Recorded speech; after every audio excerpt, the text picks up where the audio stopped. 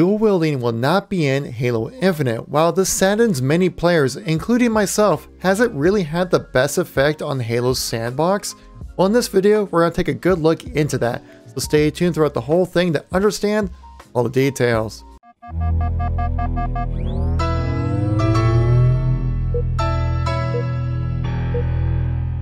So as many of you know, dual wielding will not be coming back in Halo Infinite. According to Twin Del Hoyo, who is the sandbox lead, said this about this in a recent Ask 343 video. That's not in the cards right now. Whenever you set out to make a game the size of Halo Infinite, there's just so many things you can do. We wanted to really focus down on the weapon, the gunplay, grenades, melee. Right now, dual wielding isn't necessarily there, but that's because we're trying to focus on everything, on all the other things that we're working on. Now, when first hearing about this news, it saddens me. Yeah, dual wielding is actually kind of fun, but the feature was only ever in Halo 2 and Halo 3. So in this video, I want to take a look at the negatives, the positives, and as well as the road moving forward and the possible balancing we could come up with for Halo Infinite. So if you guys like these analytical kind of videos, make sure you tap that like button. Let me know you want to see some more content like this. If you want to stay up to date with everything going on with Halo as we ramp up to the release of Halo Infinite, make sure you tap subscribe right there.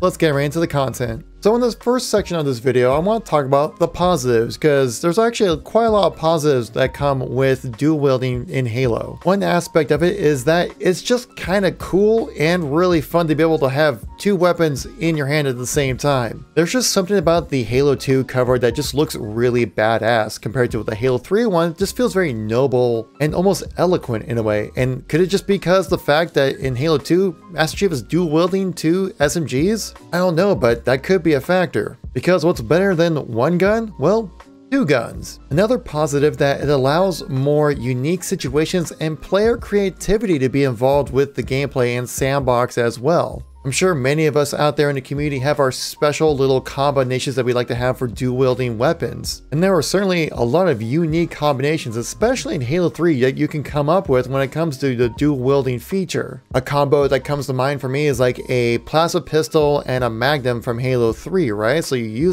charge up the plasma pistol, so it's like a dual wielded noob combo in a way.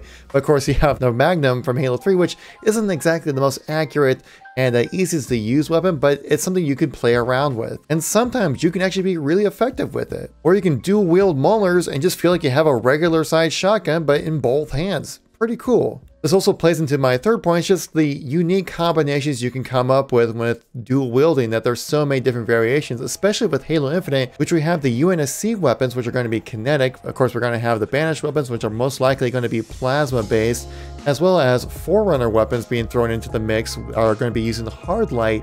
And so we've never had a game that's dual wielding involving hard light weapons, so a whole new realm of possibilities are there. Though there are a lot of cool and unique and fun ways to play around with dual wielding. Though it's not all sunshine and rainbows when it comes to this feature, so we're going to get into this next part. Here I want to talk about the negatives when it comes to dual wielding within Halo. From my experience, and I've seen many people within the community feel the same way as well, that a dual wieldable weapon by itself feels rather weak and very ineffective. We can use weapons like the SMG compared to Halo 2 and Halo 3, for example. One SMG by itself, not that great, and more just kind of a way to just soften somebody up to get a melee kill. With two SMGs, you can kind of hold your own at close range, but it just never really felt like I was a force to be reckoned with dual SMGs. With the short range, low damage, and high spread, it just never really felt like that much of a power trip when it came to dual wielding weapons. It looks like it would be, but it doesn't really feel like that. And we saw the SMG come back in Halo 5 without it being able to be dual wieldable, though it still was very effective within its range, where it was kind of like that middle ground between the shotgun, which is really good at close range, terrible at long range, and the AR, which is much better at mid-range, but not the best at close range. The SMG really fit its role very well, where when I picked up an SMG in Halo 5, I feel like I had an advantage at closer ranges compared to, like, say, Halo 2 or Halo 3, where I'm like, no matter what situation I'm in, I need to really outthink my opponent to make it really work. From my 20 years of experience playing Halo, I've never felt more powerful while dual wielding weapons. I've always felt like I'm trying to make the best of a bad situation. That shouldn't really be the case when you're dual wielding weapons, I feel. Now that also could be an effect because precision weapons have always been the meta when it comes to Halo sandboxes traditionally.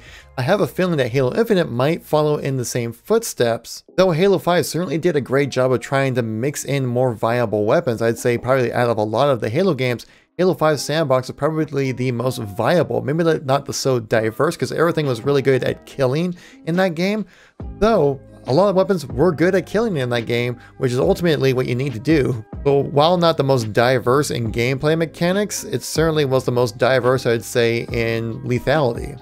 So this potentially has an effect on the weapon itself where it affects the weapon's uniqueness and creativity allowed as it is a singular weapon, as you have to take into account that it can be paired with a bunch of other kind of dual wieldable weapons which could potentially be overpowered or break the sandbox, especially with the introduction of new weapons, which we'll get into a little bit later in this video. Now Halo 2 and Halo 3 didn't really have the issue where dual wielding weapons felt overpowered or game breaking really.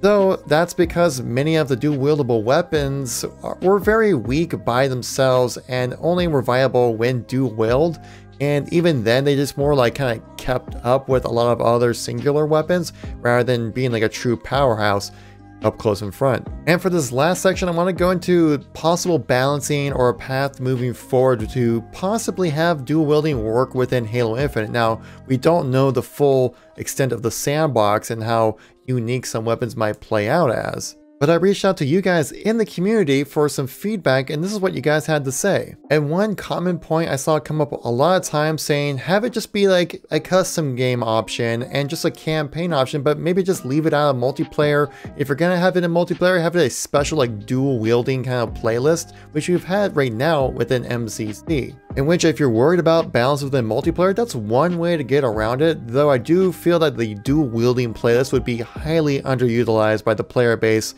at launch. And I feel like there would be a bit of continuity issues for your casual player to jump in and play, right? Like say you have a handgun that's available in campaign that you can dual wield, but you come across that same handgun in multiplayer and you can't dual wield it. Well, why is that? Well, just because. Personally, I feel that you need to have a player's ability within almost any mode of the game to basically be the same throughout, to have that continuity of player ability. And being able to pick up weapons, I feel is such a core aspect of how the gameplay works within Halo. To mess with that or have it play out different in different aspects of the game, I just don't necessarily agree with. I mean, that'd be like having sprint in campaign, but not in multiplayer in my opinion. Another interesting comment I saw from Spartan51 said, make them individually strong, but on each side of the map. So if you get two and dual wield, then it's a power weapon. This is certainly an interesting take I haven't heard before. It sounds like it would work right, where if you come across that rare instance where you're able to dual wield it, that would be really cool. But I feel like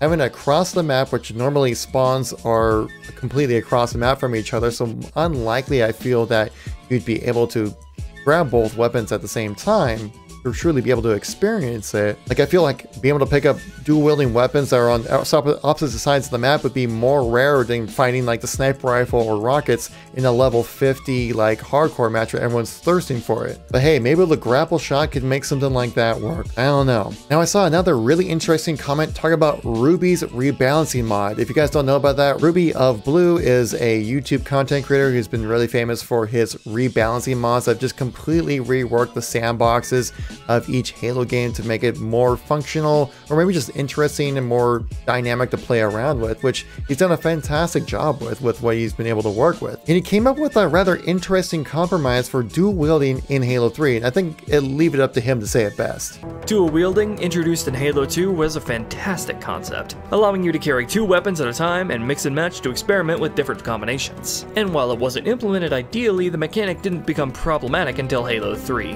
where it received two big nerfs. The first of which is, several weapons had a notable debuff to their damage when dual wielded, which kinda defeats the point of the mechanic, don't you think? And second is that, well, in Halo 2, only firing one weapon at a time uses that weapon's single fire accuracy. You would only receive an accuracy penalty when firing both weapons at the same time. In Halo 3, that accuracy penalty is always in place, regardless of single or dual firing, which I think really removed some of the potential def from the mechanic.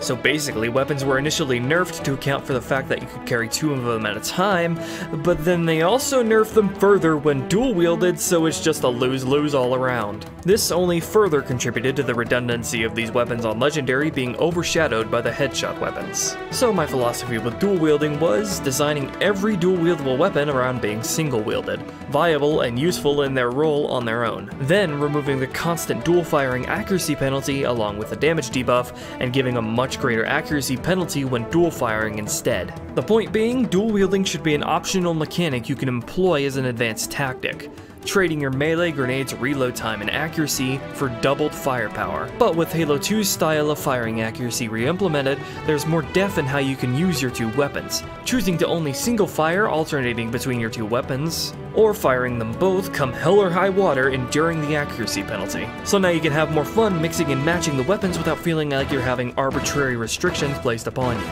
The funny thing is, I didn't really know many of the aspects that he mentioned within that video, though doesn't that kind of show the flaw of how unintuitive dual wielding can be in classic Halo? Like I said, Ruby does a great job with the tools he has to work with and is rather fair compromise within Halo 3 sandbox. So tweaking accuracy and damage is a simple fix in campaign, but would that work in multiplayer? Also, Halo 3 weapons were designed with dual wielding in mind, while Halo Infinite's sandbox can focus on having more weapons do more unique things and have different attributes besides just damage potential. As we know, the Ravager has changed since the gameplay demo from a damage dealing burst rifle kind of plasma weapon to more of an area of an effect or area of a denial kind of weapon. We may see other unique functionalities like this with some other weapons or new weapons that are going to be in Halo Infinite, like the armament blaster that we've seen in recent toy reveals. How's that weapon function within the sandbox?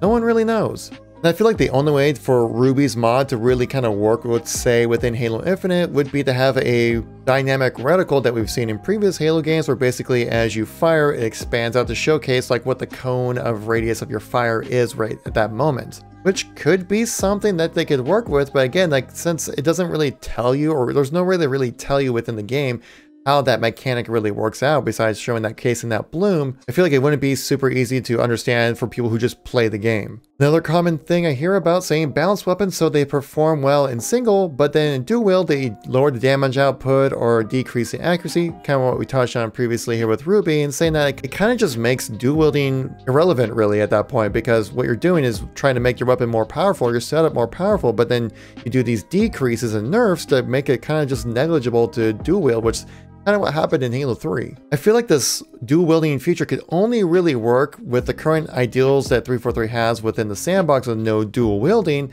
is to create a weapon that's specifically made for dual wielding. So no other combinations are possible and can still tune the dual wielding weapons specifically to the role without worrying about balancing of combinations with different weapons. This example from Modern Warfare 2 comes to my mind, talking about where you can have akimbo attachments for your pistols. Oh, and I certainly remember being an intervention sniper with having epic akimbo Rafikas as my secondary, and saying I switch out those Rafikas for another weapon on the ground, and I drop the akimbo pistols. Now those akimbo pistols can only be picked up as akimbo, not individually. If Halo Infinite was really messing with dual wielding, this could be one way they could make it work. But how do you feel about dual wielding in Halo and possibly ever in Halo Infinite? Let me know in the comment section down below. If you guys missed any content from me recently or been out of the loop of Halo for the last few days or so, check out the videos on the screen right here. I got a link to all my news and informational videos right there.